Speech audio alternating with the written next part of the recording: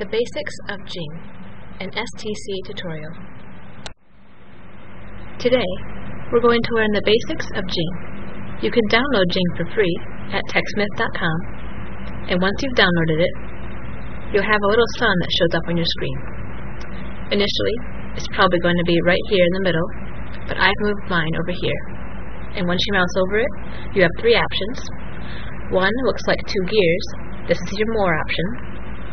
Clicking on this, you'll see a big yellow circle in the middle of your screen, and you have the option to exit Jing altogether.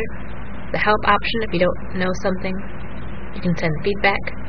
And one option is your preferences, has the two gears again. And with this, you can change some of your settings, like you can even hide the sun on your desktop if you don't want it. And when you're all done, you can click Finish, this check mark. Going back up here, you have an option that looks like two pictures. This is your history. Once you've captured images or captured videos, they'll be saved here once you save them. You can access them here. Going back to the sun, the last option looks like crosshairs, and this is how you capture. It'll let you have crosshairs on your screen, and this allows you to click and drag and select what window you want to capture. Now,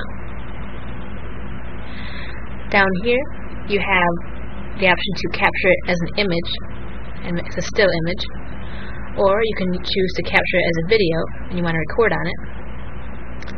You can redo your selection if you don't want the selection you've chosen. And if you don't want it all together, you can choose Cancel. I'm going to choose Capture Image. Now, you have your image, and down here, you can choose what to name it. And you also have some cool options right here. You can create arrows to point to certain things in your image. You click on it, create an arrow. And over here as well, you have the ability to change what color those arrows are with Tool Color. I'll just make it green. You can insert text with the T, create a text box, and type in whatever text you want. You can resize this box. And again, use Tool Color to change the color if you want.